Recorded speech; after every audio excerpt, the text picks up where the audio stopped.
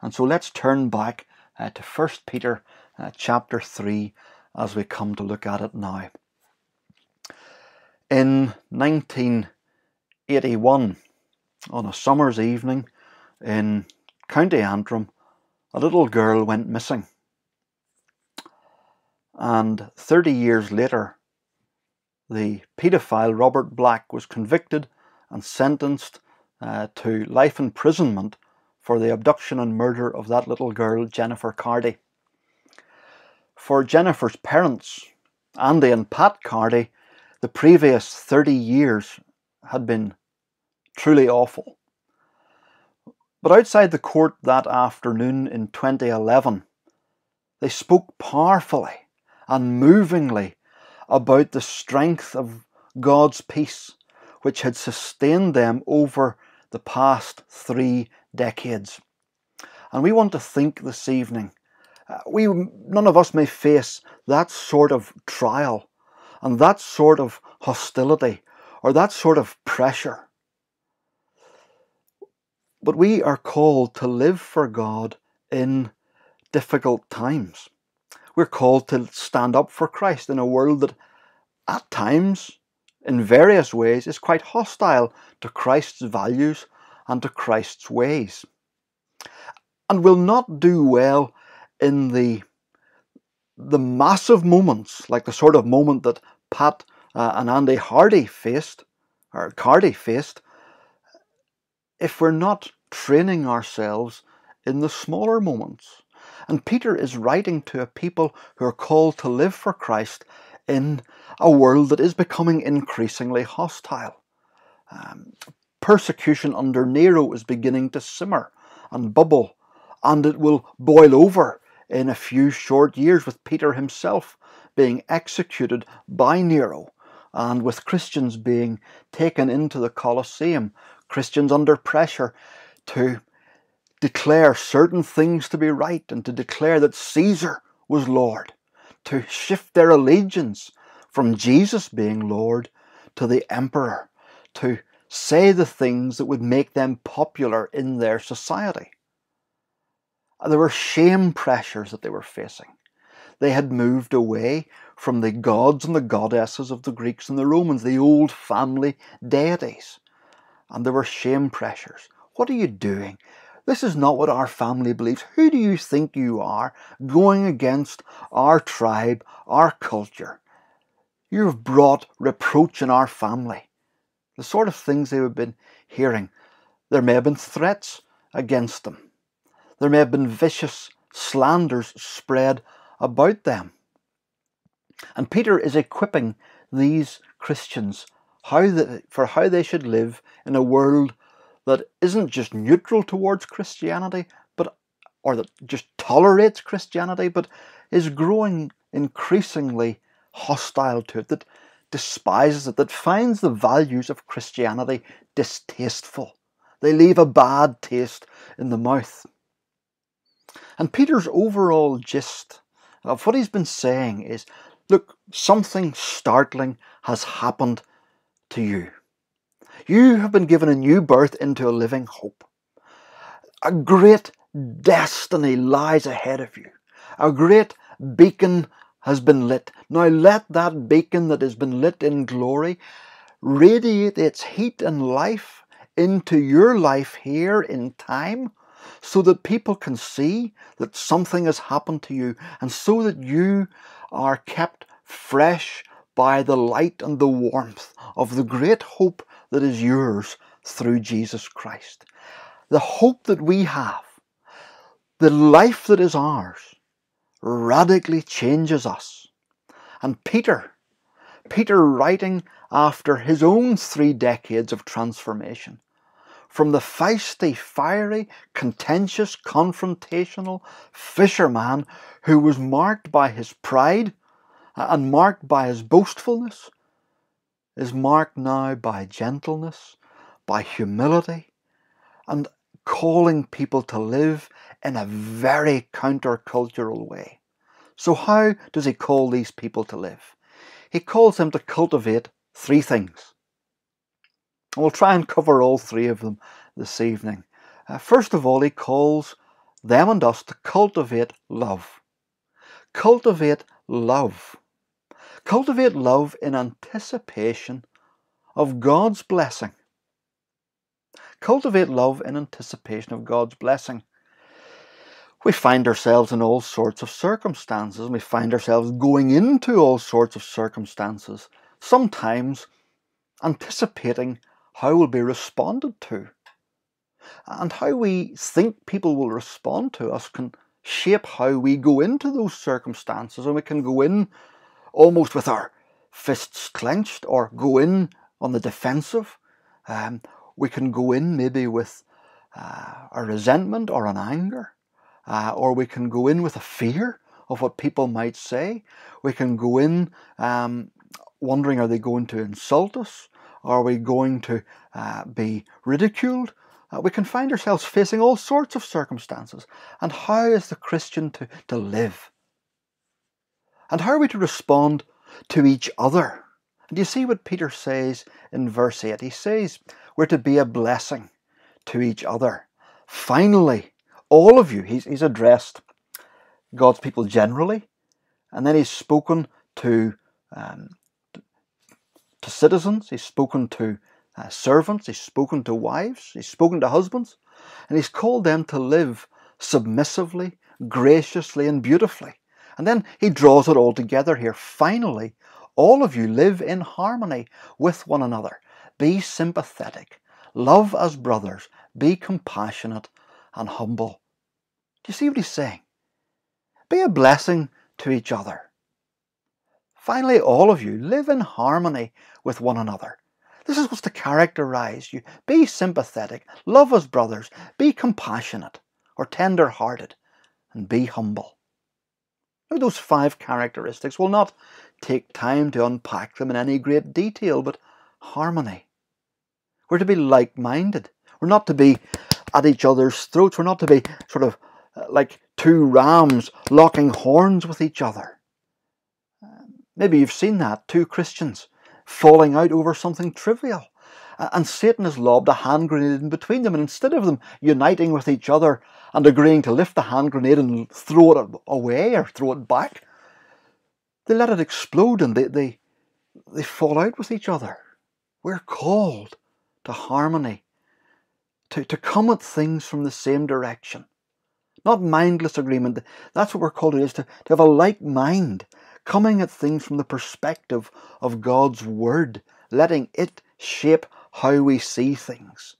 Looking at things not through our own personal glasses, but through the lens and the perspective of God's Word. Saying to each other, not look at things the way I see them, but let's both look at things the way God sees them. We're to have a sympathy, Peter says. Be sympathetic, and that's not just sharing in each other's sorrows, which sympathy often means, but the Greek is wider than that. Having like feelings, sharing in each other's joys, sharing in each other's burdens, sharing in each other's pressures, as well as sorrows. We're to love each other like family do. We're to see how we can be a blessing to each other. We're to be tender-hearted. In a cold-hearted world, where the current slogan is, be kind. We shouldn't need to be told that as Christians. That should be our modus operandi, our way of living. Being compassionate, being tender-hearted, and being humble, Peter says. We live in a world where people want to contend for my rights. My rights. Peter says, be humble. Be humble. Be a blessing to each other. And what he says in verse 9 and following it is kind of the flip side of the coin of cultivating love. It's I suppose we could categorize this as refuse to get sucked in. We're to be a blessing to each other. We're to show what God has shown to us. We're to treat people the way God has treated us. And we're to refuse to get sucked into the backbiting, the flinging of poisoned words at each other, insult and evil. But we're to respond, not just neutrally, The Christian is to go a step further from not just repaying evil with evil, but Peter says, but with blessing. But with blessing. He quotes then from Psalm 34, and he says that we are to keep our tongues from evil and our lips from deceitful speech. He calls us to guard our words, to seek peace, to seek not a falling out type scenario, but we're to seek the shalom, the peace of people. We're not just to be happy that a quarrel, well, we've walked away from it, but we're to seek resolutions where we can. We're to seek to be a blessing to people. And this, we're to refuse to get sucked in to turmoil and to conflict. And he says, he puts this very strongly. Look at verse 9. For to this you were called. To this you were called. We are called by God in response to ill treatment to respond with blessing. We're to pattern ourselves on Christ. In chapter 2 and verse 22, Peter has reminded us that Christ has suffered, leaving us an example. He committed no sin. No deceit was found in his mouth. When they hurled their insults at him, he did not retaliate. When he suffered, he made no threats. And if we are Christians, Christ-like people, we should be like our Saviour, refusing to return evil for evil, but seeking to bring blessing. Let me quote to you from Jennifer Cardy's parents again.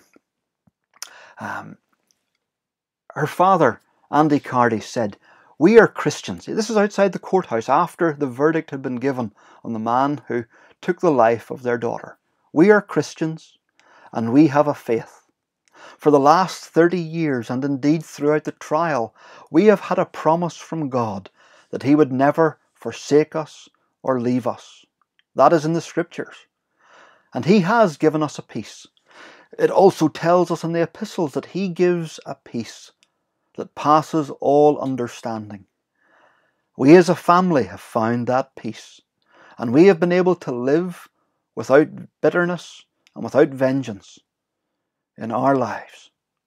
There's a man determined not to repay an outstanding evil with any bitterness or evil on his part. And then they said this: "We prayed there just before we left the courtroom, and we prayed for Robert Black, that Robert Black would someday know Jesus as his Saviour, just as Jennifer knew Jesus as her Saviour. And the wonderful thing is that someday we will be united with Jennifer in glory, and that's just wonderful. And Robert Black can have that even at this late stage in his life." Now, is that not simply magnificent? There's a Christian man refusing to get sucked in, refusing to return evil for evil, but doing what God called him to do. And the third thing to note here, and this is maybe partly why we read of such a response from such a Christian, because God has great blessing in store for His people. God has great blessing in store for His people. We are to cultivate love. We're to be a blessing to each other and to those around us, refusing to get sucked in to responding to vitriol and viciousness with anything like that from us. We are to seek to be a blessing to those around us because God has great blessing in store for us. Do you see what Peter writes? Verse 9, "Do not repay evil with evil, or insult with insult, but with blessing, because to this you were called." That's the challenge for us. But then he says, "so that you may inherit a blessing." So that you may inherit a blessing. For, and he quotes Psalm 34, "whoever would love life and see good days." Whoever would enjoy life and know God's blessing on his life is to live this way. God sees it. God delights in it. It's been one of the themes of Peter's letter. He encouraged slaves to live graciously and to live submissively, even under harsh treatment. He says, for this is commendable before God. He says, God sees it. God sees it. And then he urged wives to live such lives of beautiful godliness and grace, that their husbands would see it and be really struck by the change that Jesus had brought to their lives. But he says not just that the husbands would see it, but that their Father in heaven would see it. And it was precious and it was valuable in his sight. And so as we seek to live in this world around us that seems to be increasingly at odds with each other, where people seem to be increasingly making things black and white and seeking to entrench themselves in their own views and not seek to reach out a hand of friendship or a mind of how can I understand the other person. Christians are to be marked by cultivating a gentleness, a graciousness, a humility, a tender-heartedness to each other and to everyone, seeking to be a blessing, knowing that Almighty God has a blessing in store for them. You see, we don't need to get our blessing from other people. We don't need to get our value from other people. We don't need to get our status from other people. God has given us all of that. We don't need to get a reward from other people. And this frees us from bitterness. This frees us from the rot of rage. God will deal with them and God will honour his people.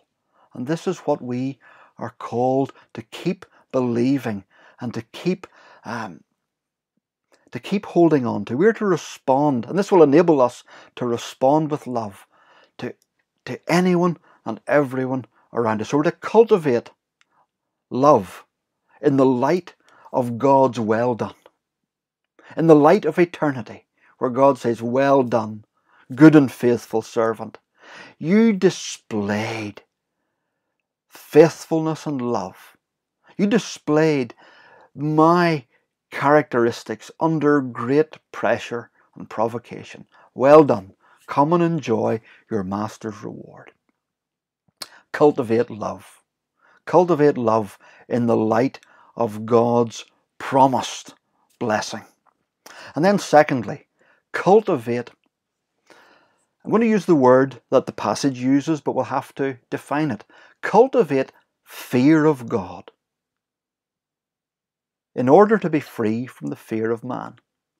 Cultivate fear of God in order to be free from the fear of man. Or let's put it this way, cultivate awe of God. Cultivate awe of God in order to be not in awe of man or in fear of man. It seems as if Peter's readers have become a little bit gun shy. They've been hurt once. And you see what Peter says. It's as if in verse 13 he's anticipating them backing off, being eager to do good. Who's going to harm you if you're eager to do good? And he reminds them, keep being eager to do good. And yes, it is easy. Don't you know that yourself? You know, you repay. Somebody has done something to you and you seek to be kind in return and it's thrown back in your face. Or you've done something for someone, you've gone the extra mile and nothing comes of it. It seems a complete waste of time. And Peter says, don't give up doing that. Don't give up being eager to do good. Who's going to harm you? Here's the general principle. Get on with doing good. Get on with living these beautiful, grace-filled, godly lives. Whether it's as citizens, whether it's as employees, whether it's as wives, whether it's as husbands, we're called to live these lives that honour Christ. No matter what comes. And he says, by and large, who's going to harm you for seeking to live in this way? But, he acknowledges in verse 14, sometimes suffering does come. But even if you should suffer for what is right, you are blessed. Sometimes suffering comes. Now, a couple of things to note just on the way past here. Suffering is not the opposite of blessing. Suffering is not the opposite of blessing. Some Christians would make it seem that way, and if you're suffering, they believe that you've somehow disappointed God or not. You don't have enough faith. I think that is a despicable teaching. It is a blasphemy on God's word and on God's character. Peter here says, even if you should suffer for what is right, you're blessed. Here is something that God has permitted to come into our lives. It's not because God is angry with us. And if you look down to verse 17, you'll see, he says, for it is better if it is God's will to suffer for doing good than for doing evil. This is part of God's will, that suffering has come into a believer's life. So suffering is not the opposite of blessing. It doesn't mean that God is somehow displeased with his people if suffering comes your way. But the opposite of that is also true. Suffering is not proof of blessing. Sometimes you meet Christians who believe that. They're a little angular. They're a little in your face with their faith. In fact, sometimes they're downright obnoxious. And people react against them. And people are angry at them. And these Christians then go away and say, well, I'm being persecuted for being a Christian. Well, in actual fact, they're being persecuted for being obnoxious. And so their suffering isn't proof of God's pleasure. Their suffering is brought on themselves by their own attitude and their own character. So we need to be careful how we read suffering. But Peter is concerned with how we respond under pressure, that we don't become gun-shy. We don't become withdrawing into ourselves and saying, well, I'm going to be living in fear of what other people think. I'm going to retreat, and I'm not going to respond with grace and kindness anymore. In a world where hostility exists, what is to be the attitude of the Christian? Well, it's clearly not to be fight, and it's not to be flight, and it's not to be fear. What is it? And the Bible recognizes the reality of peer pressure. It calls it the fear of man. It knows that we want to be liked, or we want to be left alone, or we want to be hugged and not hit. And it can be there in all sorts of ways. I came across an article recently about it was an interview with a man who was a Christian in the banking world. And he was asked the question, do your colleagues know that you're a Christian? And here's his response. Are you joking? Of course not. It'd make things very difficult. If my boss thought I was relying on prayer to get me through the day, he'd look down on me. It would make me seem irrational. So I tell him I'm going to physio when I'm going to church. It'd be very easy to look down our nose on that individual for what he's just said, but I think if we're honest, we've all felt that pressure to tone down our faith, to cover it over a bit. And Peter is conscious that that's the very thing that our world doesn't need. Our neighbours don't need it, our friends don't need it, our society doesn't need it. Jesus calls us to be salt and light. And the salt is no use if it loses its saltiness, and the light is no use if it turns down the dimmer switch. And so Peter encourages us here. He quotes from Isaiah chapter 8, where God says to the people who were very much conscious of all that was going on in the world around them, and they're wondering, should we make an alliance with the king of Damascus and the king of Syria, or maybe with the Egyptians? Should we rely on them because these ones or those ones could come against us and attack us? And God says through Isaiah, do not fear what they fear. Do not fear what they fear. Don't fear the intimidation that they're fearing. Don't fear the threats that they're fearing. And God's answer in Isaiah 8 and verse 13 is this. And in a sense, this little phrase that Peter has here almost acts like a link on a web page that he expects his readers to either call to mind or for us to click and follow through and read the rest of Isaiah 8, which is what we did. Because the very next verse, Isaiah says this: the Lord Almighty is the one you are to regard as holy. He is the one you are to fear. He is the one you are to dread. And He will be a sanctuary. Wow. We're not to fear what they fear. We're not to be controlled by the fear of man or the fear of circumstances. We are to give God His rightful place. And as we give God His rightful place, what happens?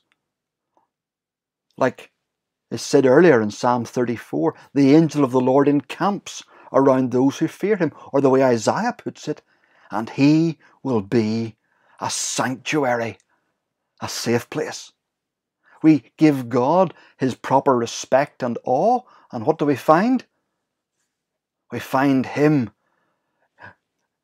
in a sense, placing Himself over us so that He is our sanctuary, that we are inside the four walls of His house, safe and secure. The angel of the Lord encamping around us. One writer says, fear of another sort takes possession of our hearts and minds, a fear that does not flee in terror, but draws near in awe and worship. And that's what Peter says. If you want to live successfully, in his case in century 1, or in our case in century 21, cultivate awe of God. In a sense, read your Bible more than you watch the news. See God more than you see Facebook. And Peter echoes what is said in Isaiah 8:13 in verse 15. He says, set apart Christ as Lord in your hearts. See who He really is. Put Him in the first place. Give Him the rightful place. And what will happen? People will see that you are marked by hope. People will see that you're different. And people will want to know, why on earth in a world that's like this are you so full of hope? And how has it happened? Well, it's setting Christ apart as Lord in our hearts. That's not just saying, okay, I'm going to obey you, Jesus.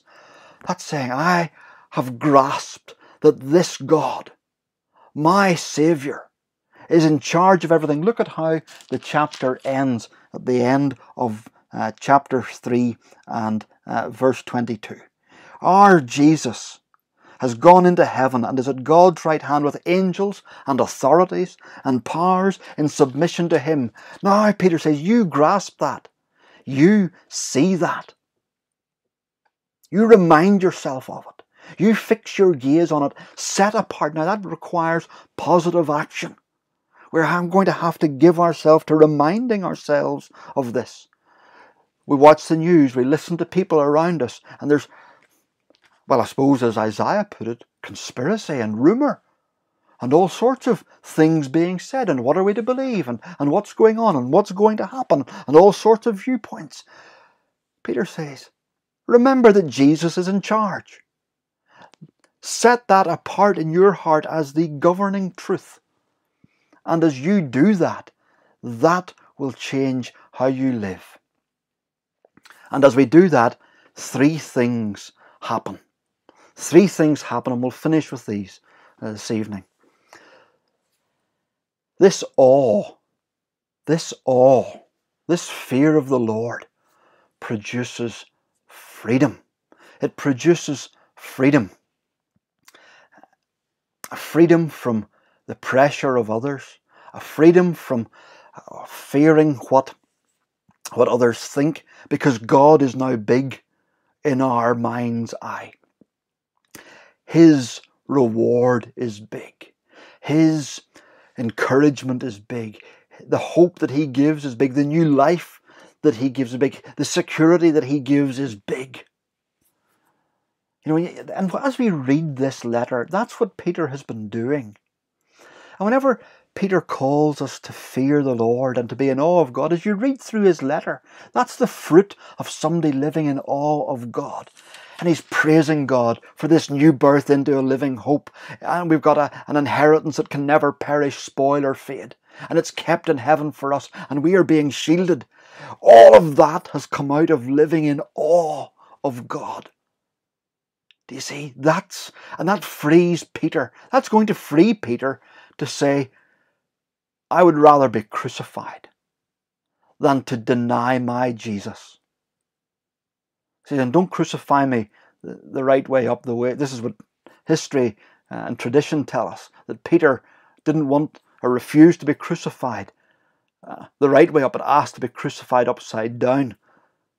Because he didn't want to be the same as his Saviour. He wanted, in a sense, that reserved for Christ. But Peter was willing to go to the cross, to be crucified. He had lost all fear of man. This is Peter who was afraid of the little servant girl. And he's no longer afraid. He's been set free from it because he has stood in awe of God. It reminds me of William Tyndale, who was asked, why do you have no fear? And he said, I fear him, not who can cast me into a fire here, but I fear him who can cast me into the fires of hell forever. See the freedom that it brings us. And so let's determine that we will stand in awe of the King of Kings, so that we will be free from the pressures and the fears of human beings, wanting their approval, wanting their well done, wanting their acceptance. The way that we live for Christ in this world, in a way that doesn't leave us toadying up to people and flattering them so that we get their approval, is to be aware of the approval and the delight of our mighty God in heaven. So this awe produces freedom. Secondly, Peter tells us that this awe produces opportunities to talk about your hope. Do you see what he says here? But in your hearts, set apart Christ as Lord. Always be prepared to give an answer to everyone who asks you to give the reason for the hope that you have. This is the theme running through the book, hope. And we are to live as people with hope. And Peter prepares, one writer says, Peter prepares them for hostility, not simply to endure it, but to find in that pressure cooker situation opportunities for witness. Fix your eyes on Jesus. Live in awe of who your God is. Set Christ apart as on the throne and in charge. See that in your daily life. And you will live differently. You will live radically differently. Let me quote again from the Cardys. This time from Pat Cardy, outside the courtroom. Robert Black has done this awful deed. But I join with my lovely husband and say that he will not destroy us. I say this: murder and death and trial and trauma are no match for the grace of God. Now, who, hearing that on television, could not wonder, what is it that those people have that after 3 decades of living with this evil cloud, that they have still got such grace and forgiveness and compassion? Eternity will reveal what that witness outside that courtroom has done. And so it will be with us as we seek to live, to stand in awe of our God and all that He has done, is doing and will do for us. We will find that we have opportunities to give an answer. And when those opportunities come, sometimes we miss them and sometimes we foul them up. But let's try to take them. As somebody says, you're different. I've been watching you. Why is it you always have a smile? Why aren't you down? Why do you have such hope? I saw how that person treated you. I was watching. You didn't know I saw it, but I was watching. And I saw your gentle, gracious response. I would have knocked them over But you did. Oh, what is it? And we can start to speak of the Jesus who was gentle to us when he should have knocked us into hell forever. But instead he went to the cross for us. And he's borne with us so patiently. And we can talk about the forgiveness that we've received. And how ungrateful it would seem that if we, having received such forgiveness, didn't show forgiveness to others.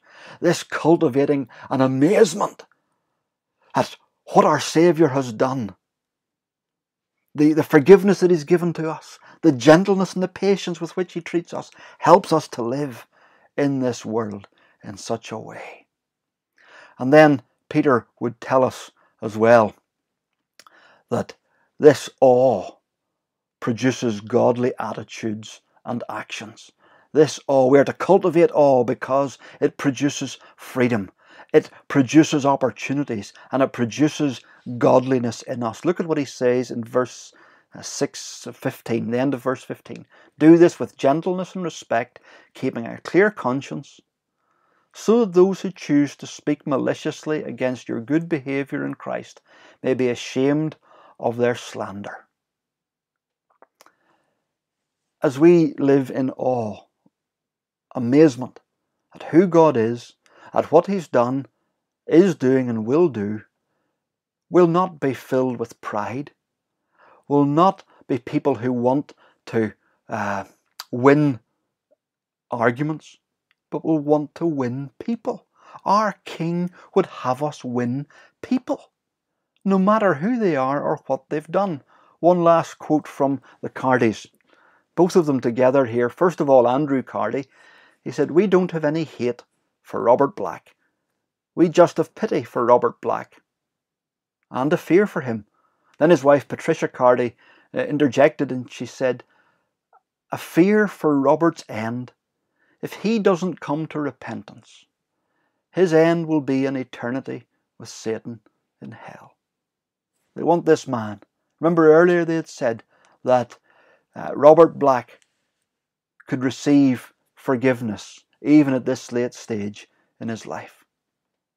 What an astonishing testimony. Even in that moment, they are not seeking to even just to win a court case, but to win a person, a human being who had committed terrible wickedness against them.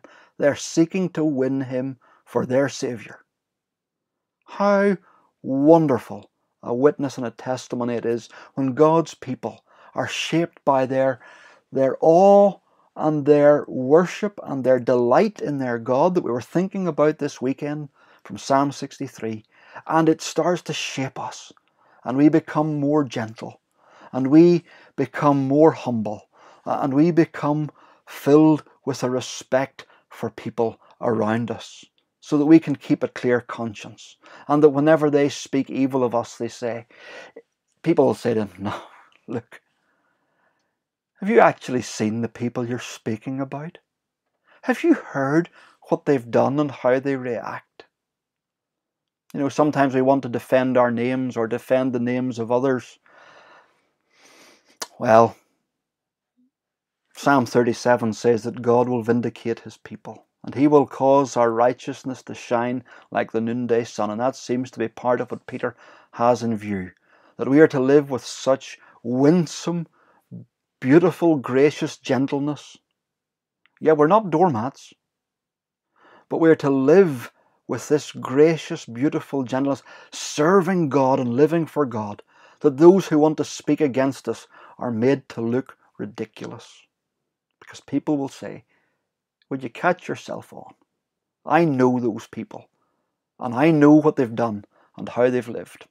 And so, how are we to live in a hostile world? Well, the first two things that Peter says are we are to cultivate this love for those around us. And then we're to cultivate an awe of the God who is over us, so that we will live well in the world that he's placed us. Amen. Let's come to God in prayer. Father in heaven, we thank you this evening for that beautiful example of the Cardy family. And we hear it and it sounds utterly astonishing to us. And yet, if we were to look over the pages of church history, we would find many stories like that across the centuries. And we would find that your people are marked by this beautiful grace in all sorts of different ways. And so we pray that that would increasingly be our experience, that as we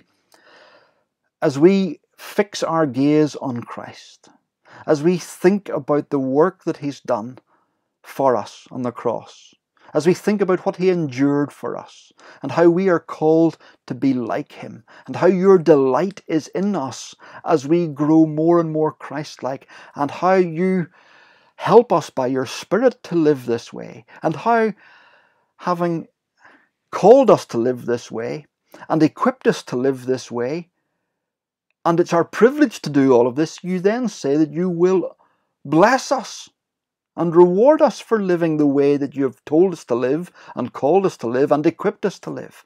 What a generous God you are. And so, Lord God, help us to live in such a way that cultivates love for our fellow human beings, and cultivates awe for our God and our Saviour, so that we will be asked to give an answer for the hope that is ours, because there will be something markedly different about how we live in this world. We ask it in Jesus' name. Amen.